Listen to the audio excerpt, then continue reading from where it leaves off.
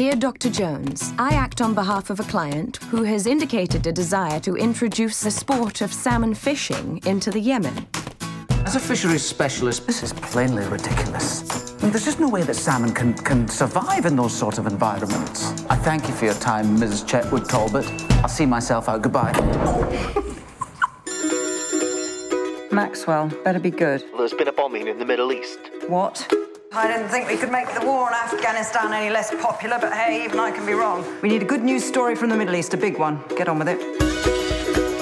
New girl band, Middle East tour. Maybe. No, maybe not. Project to introduce salmon fishing to the Yemen. Oh, happy birthday, Patricia. This has just become a priority project. This thing is a bloody joke. Get this man his salmon. You think I'm mad? It would be a miracle if it were to happen. For my people. I'm more of a facts and figures man. We must have faith, Dr. Alfred. When things get tricky in my life, I talk to my fish. Just somehow wouldn't associate you with having a tricky life. I feel a bit like I've been stuck for years. I'm genetically programmed to return to a dull pedestrian life. You should be happy, Fred.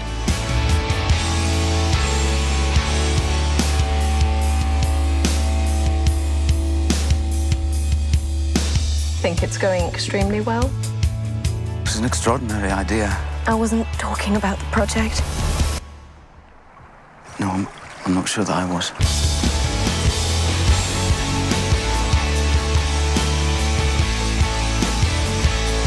I can't help imagining that this crazy enterprise might just come off. Faith, Dr. Alfred?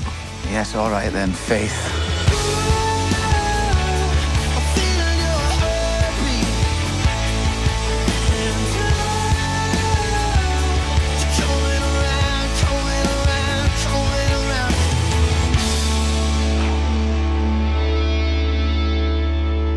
This is a new one. What's it called? The Chetwood Talbot Beauty. You're not being funny. No, I don't have a sense of humour, as you recall. That is true.